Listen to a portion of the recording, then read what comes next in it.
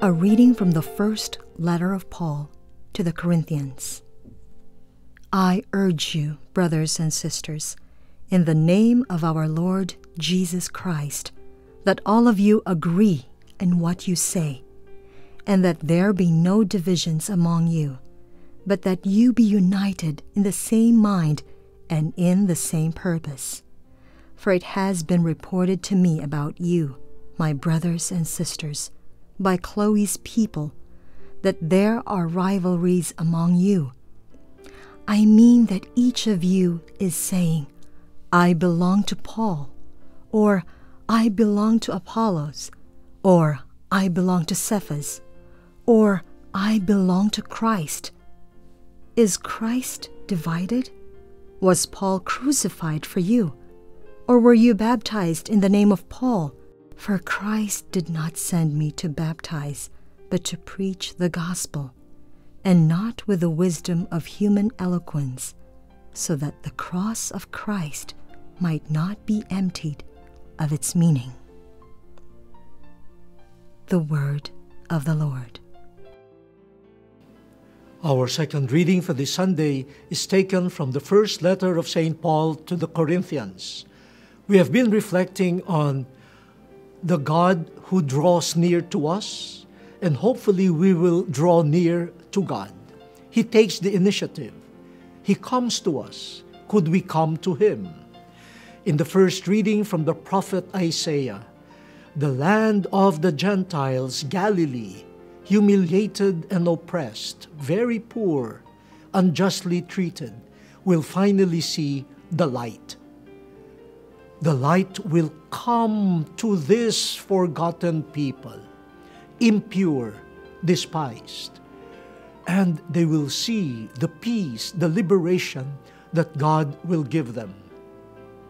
We know that this dawning of God's light is in a process, and we are privileged to put a name to that light. It is not an object. It is a person, Jesus.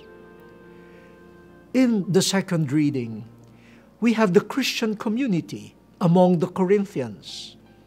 They have received the light, who is Christ.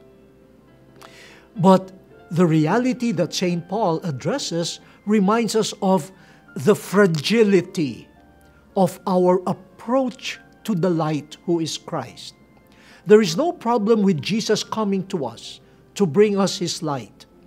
But very often, due to human weakness, due to our limitations and sinfulness, we could block that light from fully shining forth in our personal lives and in the life of the community.